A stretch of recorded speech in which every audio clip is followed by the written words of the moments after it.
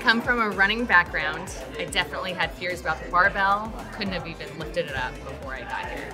Definitely started with just the bar. I didn't really have any upper body strength, and it's empowering once you realize that you can lift things, you see progress. Well, when you come into and you see people picking up all of that weight, you're like, oh my gosh.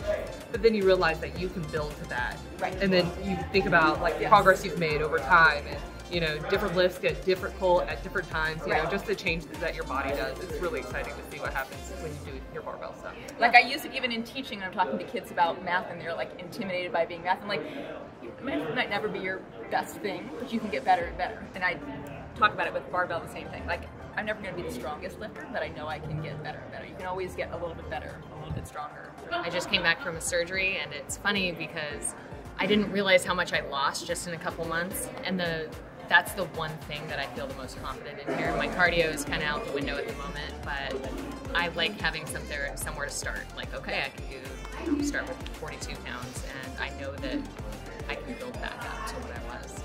Right. Like, I think we deal with hard things throughout the day, throughout our life. And sometimes the gym is our release for that. And sometimes when you think about, like, you know what, I just did that really ridiculous workout, like, I think I can get through my day.